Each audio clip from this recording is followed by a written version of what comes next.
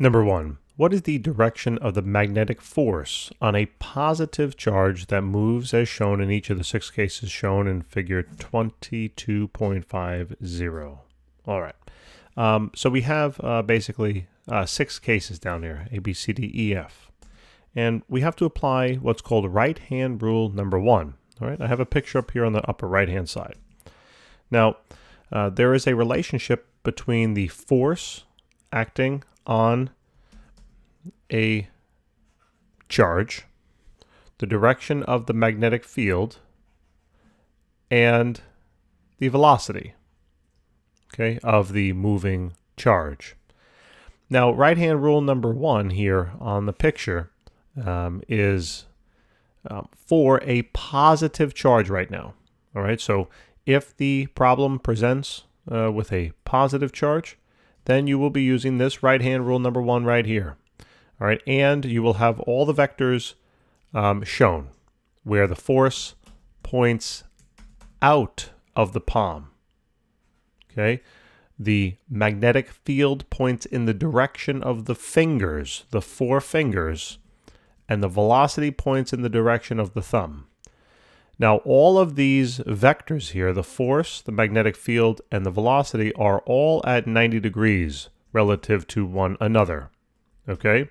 It's tough to tell here in the picture, but that's because it's 2-dimensional and this is really 3-dimensional, all right, in reality. So that's what makes this hard. Now, you almost want to think when you perform these rules, think of you're shaking a person's hand, okay? And you are not allowed, it's a very rigid shake. Okay, you are not allowed to move these fingers or this thumb. Okay, keep them at 90 degrees to one another.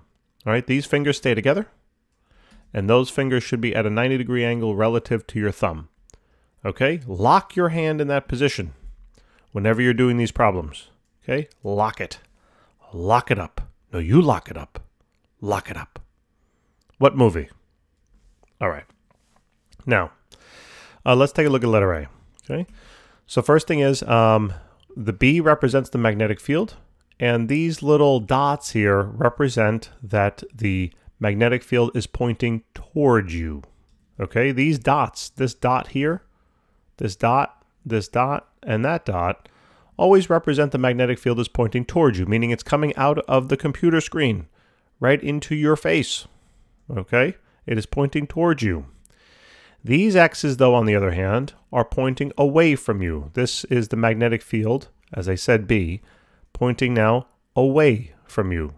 So X's mean away or into the page, okay, away or into page, whereas the dots then represent towards or to you, coming out to you, okay? Think about it like an arrow, right? If an arrow were coming towards you, what would you see? You would just see basically the point of the arrow, right?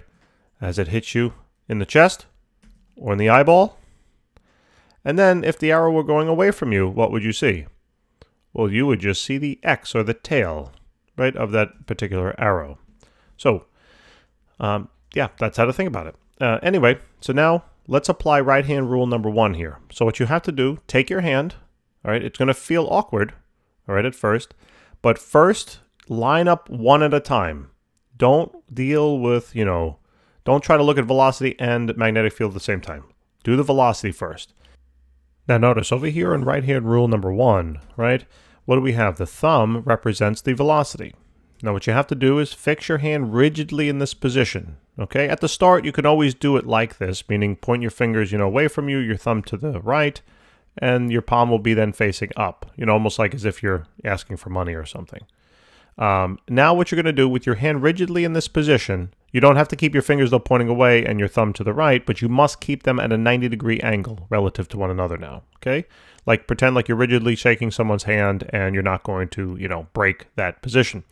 So what you're now going to do is you're now going to take your thumb here and you have to point it downwards, okay? So take your thumb and point it down. Okay, so probably what most likely you've done now is you probably have taken your thumb, pointing it down, and your fingers are probably pointing to the left now. Okay, possibly, I don't know. But that's how I naturally go into that position. Okay. Now what you have to do is keeping your thumb down, right? You got to keep the thumb pointing down. Make sure you maintain a 90-degree angle between the thumb and your four fingers, all right? With your thumb now pointing down, you must move now your four fingers out of the computer screen, meaning take your four fingers and almost try to poke yourself in the eye. Don't poke yourself in the eye, but it's like you're trying to, okay? So it's going to feel awkward. You got your thumb pointing down. You're trying to like point the fingers towards your face, okay? It's almost, you're probably going to feel like, oh man, this really hurts my wrist. Yeah, if that's kind of where you're at right now with this question, or part A, you're probably doing it right, okay?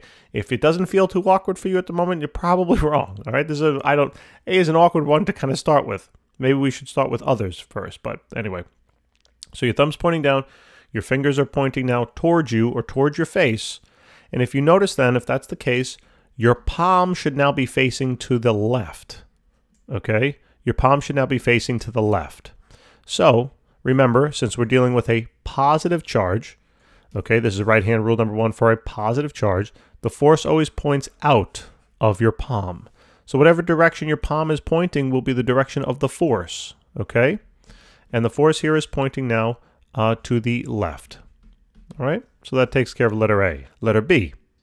Now, again, work with one at a time. First, look at the velocity. So put your hand in this rigid position, lock your four fingers together, your thumb pointing just to the right for now, don't worry about it, and make sure that there's a 90-degree angle between those two, okay? Like a rigid hi. Like, hi, how are you, right? I'm an alien, kind of, because it's so rigid, all right? Or if you were to think about shaking somebody's hand very rigidly, all right?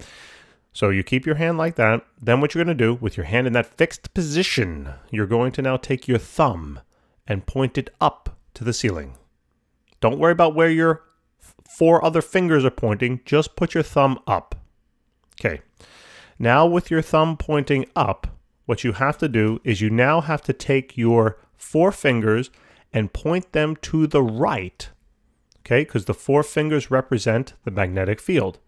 So with your thumb pointing up, take your four fingers and point them to the right.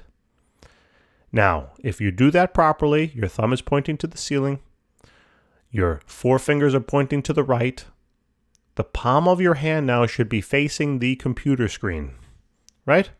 That's where your palm should be facing. Now, since your palm is facing the computer screen and the force comes out of your palm like this, then the direction of the force now is called into the page. So the direction of the force here is going to be into the page. Now, you can write a whole bunch of X's all around if you want. It doesn't matter. You can write one. Who cares? All right? But it should be into page now. Into the page. And those are denoted with the X's. Okay? You don't have to put circles around them. You can just leave them as X. Now, I said I was going to move fast with that, but now I'm going to definitely move faster. Okay? So again, put your hand in this rigid position. Take your thumb. Point your thumb to the right now because the velocity is pointing to the right. Then, with your thumb fixed in the right position, what you have to do is now move your hand. Remember to keep it rigid, but you got to move your hand so that the magnetic field here, your four fingers that is pointing now away from you. Okay, because that's what the X's mean. The X's mean away or into the page. So your fingers are pointing away from you or into the computer screen. Your thumb here is pointing to the right.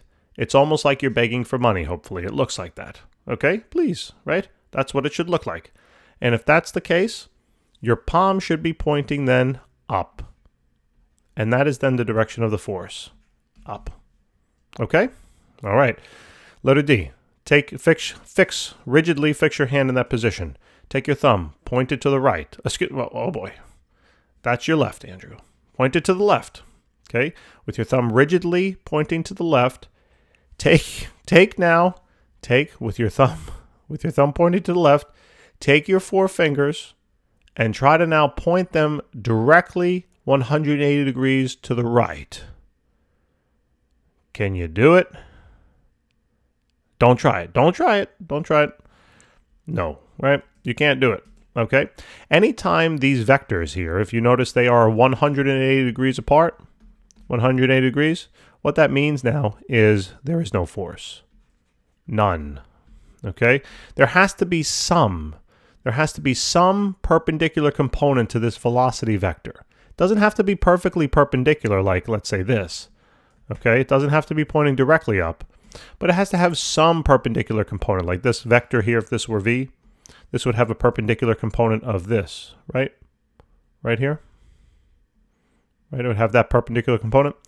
So as long as the velocity vector has some perpendicular component, we can figure it out. But if it has no perpendicular component, well, then there is no force. All right? There has to be some perpendicular component to this velocity vector in order for there to be a force acting on the particle.